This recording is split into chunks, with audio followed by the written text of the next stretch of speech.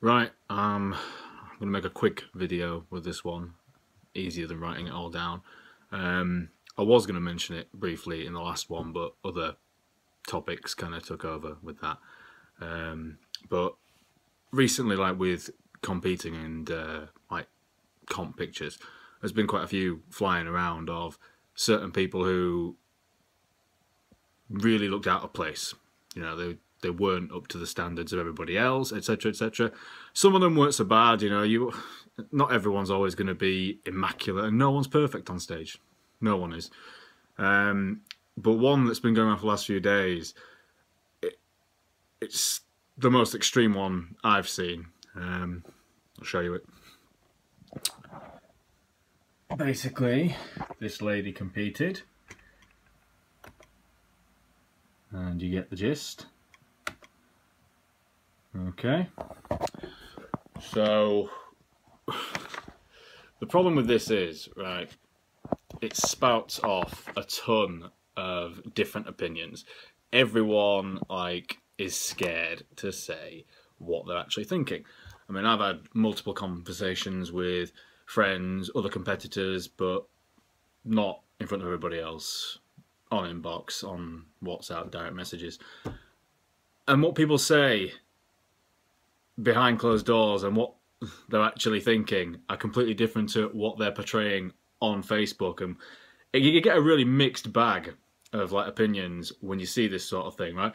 Bottom line, right, I share like weight loss transformation pictures. If I see someone, I mean, if you go on my Facebook, you're friends with me on Facebook, you'll see I don't discriminate that way, you know what I mean? Not everyone's a competitor. Who gives a fuck? You know what I mean? If you've put some effort in, if you've changed your life, if you've made a massive difference to your health, you've done something, hats off to you. You know what I mean? I love seeing stuff like that. Of course I do. Who doesn't? Who in this game, who doesn't like training, or does like training rather, who doesn't like to see that?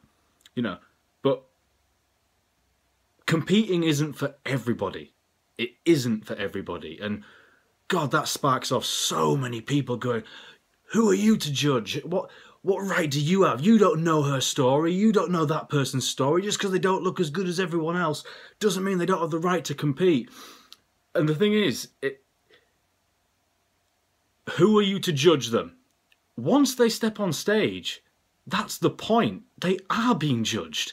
You are standing in front of 5 or 6 people, probably complete strangers, who are judging you and telling you their opinion on how you look. So basically, you are being judged.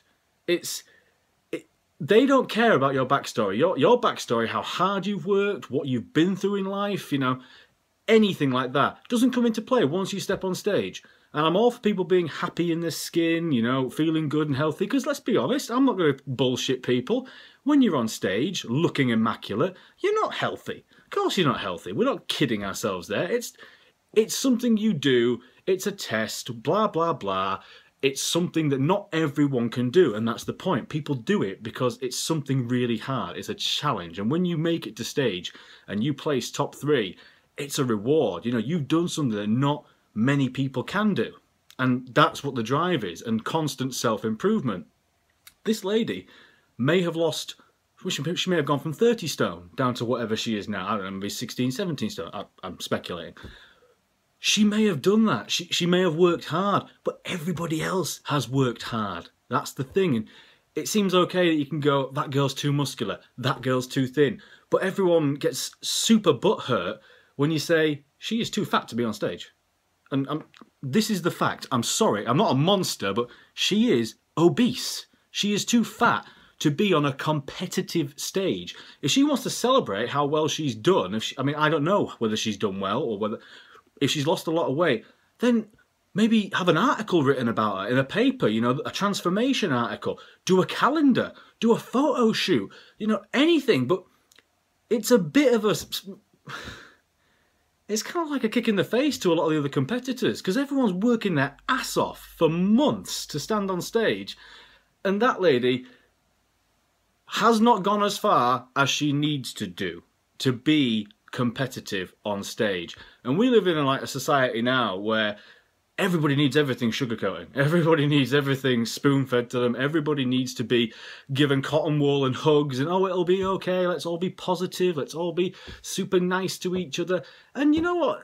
That isn't the world. That's not how the world is. I don't know this girl.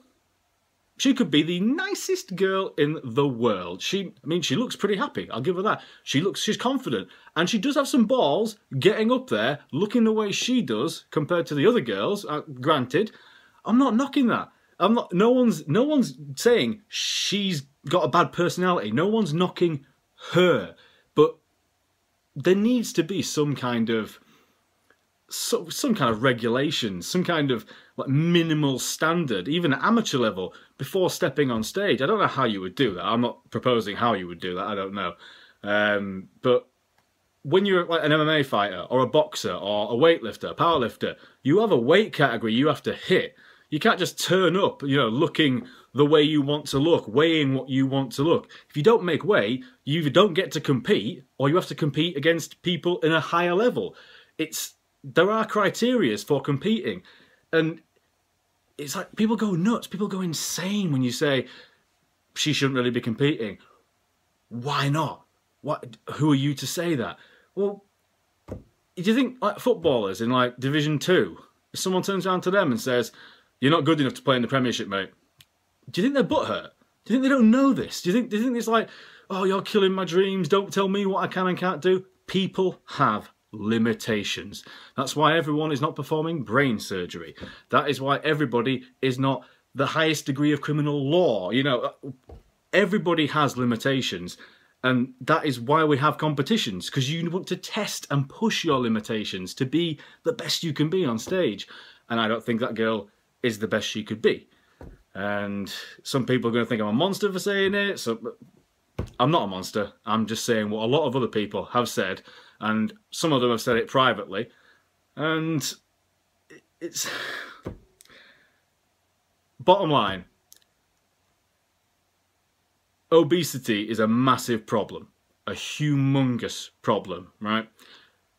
And we ain't going to cure it, and we ain't going to solve it by glorifying it all the time and acting and sugarcoating it and just saying it's okay to be overweight and then have other people go, congratulations, well done, fantastic, you did a really great job.